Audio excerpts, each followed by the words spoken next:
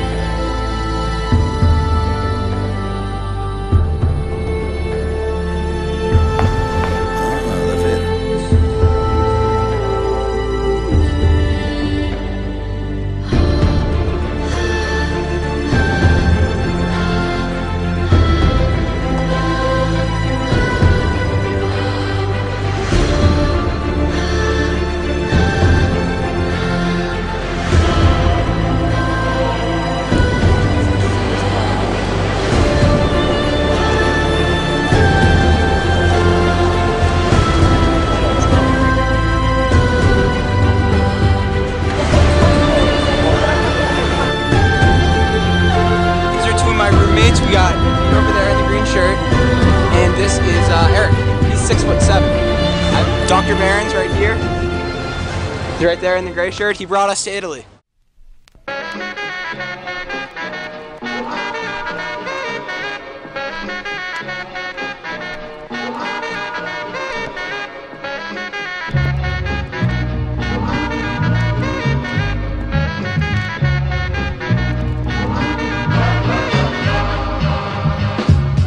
So after thinking about it, I decided to base my research question on artwork in Italy. My research question is, can the average person without superior knowledge of classical illusions interpret Renaissance art?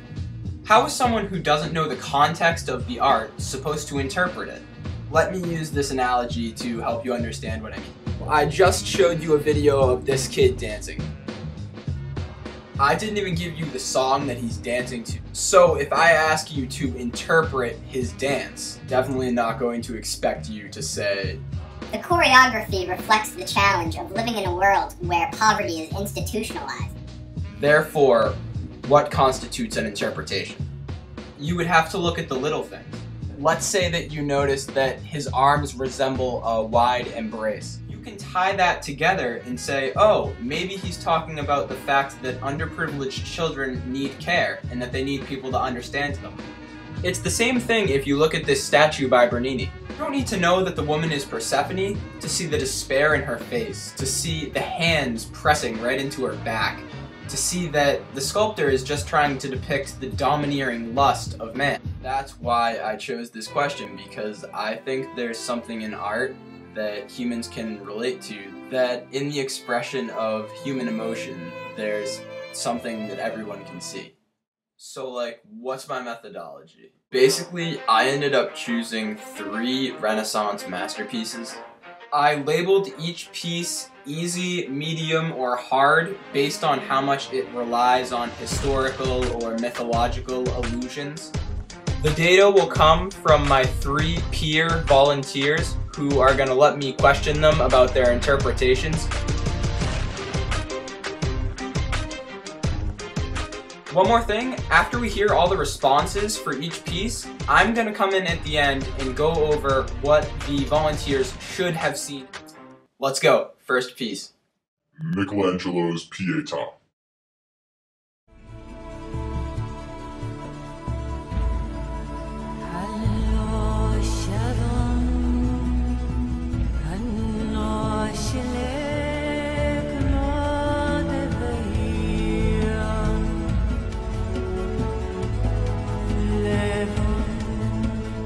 So, do you recognize any of the illusions?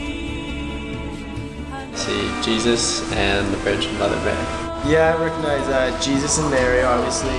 She's holding her son after he was crucified. Obviously, Jesus and his mother at the time of his death. Would you describe Mary as more involved or detached? Why?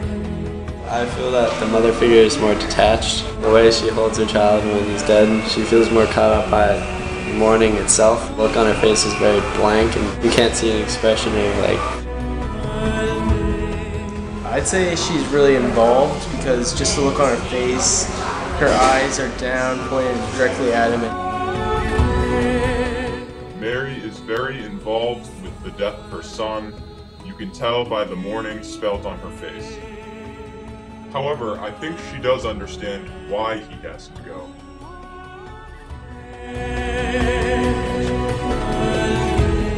Michelangelo actually created the Pietà in his 20s over a span of 2 years. The project was commissioned by a French cardinal. The Pietà down there is shaped like a pyramid. The tip of the pyramid is Mary's head, and that's where the focus of the viewer is supposed to be centered. The volunteers definitely got that because they were focusing on her head a lot. The question was very open though, and the Pietà is a work of conflict. Mary's head shows her conflict, but it's not really a good tell of whether she's more involved or detached. For example, look at how Mary holds Jesus. Look at how Michelangelo, around the area where Mary's hand is, literally turns solid marble into something that looks so much like flesh. It actually shows weight, the burden that Mary has to carry with the death of her son. It shows how involved she is. Meanwhile, look at Mary's left hand. Look at how it's upturned, almost like she's asking, why? Why, God, does my son have to die for the good of humanity? And this is what shows that she's detached from the physical scene. The volunteers did okay on the first one. Let's see how they do on the second one. Let's go. Number 2. Aeneas's Flight from Troy by Federico Barocci.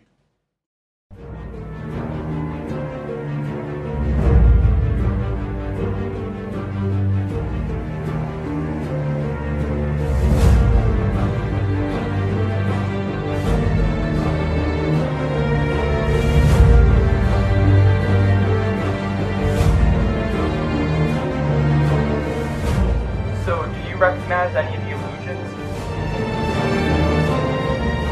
No.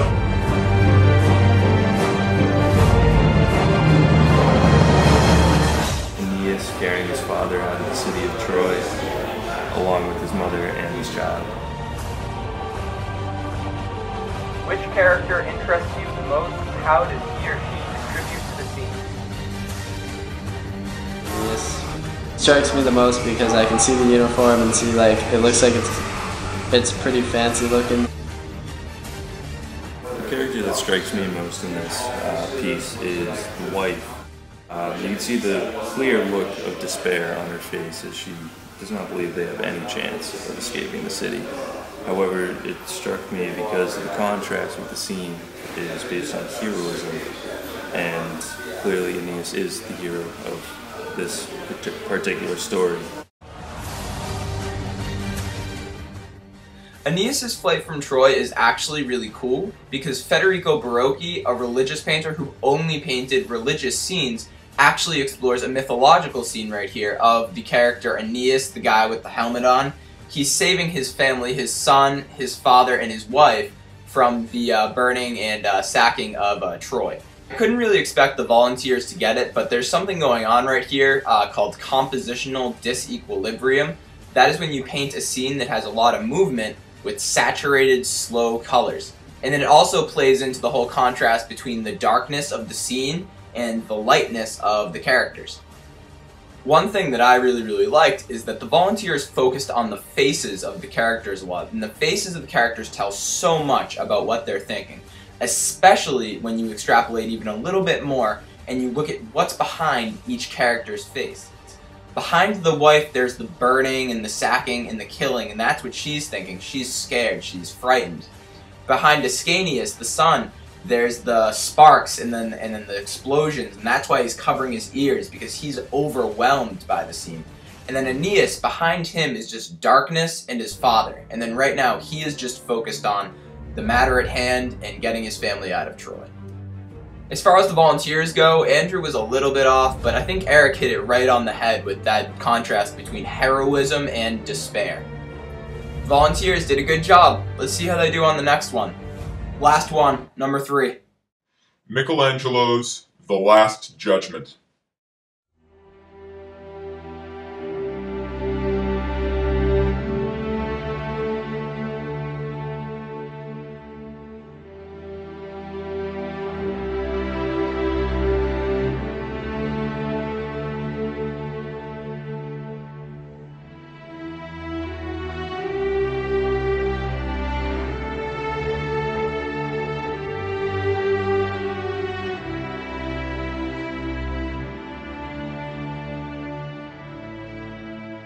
Do you recognize any of the illusions?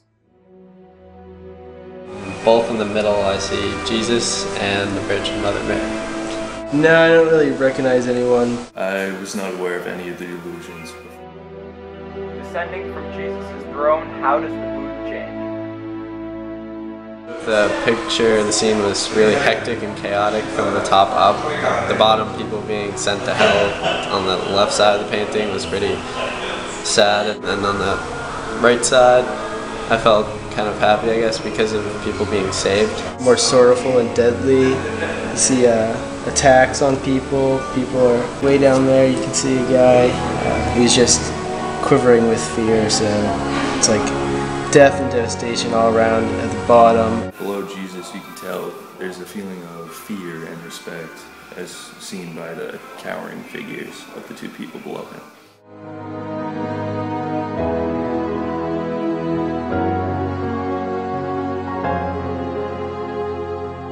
The Last Judgment is a really fascinating piece because about 20 years after he finished painting the ceiling of the Sistine Chapel, Michelangelo started painting one of the main walls of the Sistine Chapel.